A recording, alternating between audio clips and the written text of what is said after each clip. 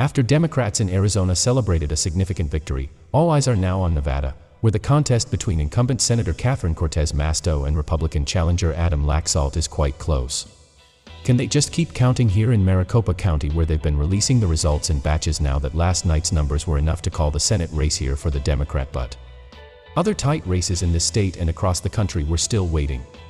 I appreciate everyone's presence.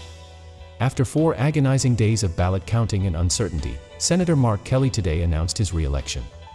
Victory. What is your answer to the electoral process criticism that we have heard?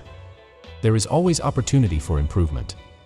Nobody should ever suspect somebody of trying to defraud someone else, but Republican Blake Masters, his opponent, has refused to accept defeat, tweeting that today's voters choose to disregard the media and instead count the votes, which are still being done.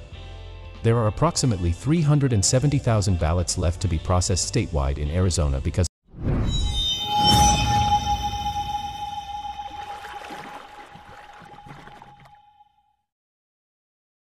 of the election's poor administration and fraud-prone voting procedures. We're not doing anything wrong at all, and that someone from here would suggest that we are doing something wrong is frustrating. In Nevada, the governor's race was called last night for Republican Joseph Lombardo, while the Senate race is still neck and neck. This is the Georgia Senate contest heads to Election Day. Republican gubernatorial candidate Kari Lake is trailing Democrat Katie Hobbs in a toss-up race. Republicans appear set to gain a slim majority in the House, but many of the current races around the nation are still too close to call.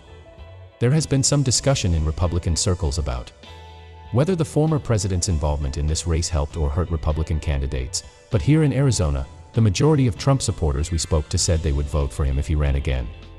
Former President Trump is also hinting at a major announcement for next week. Adriana. If you loved the video, please hit a like button and don't forget to subscribe the channel.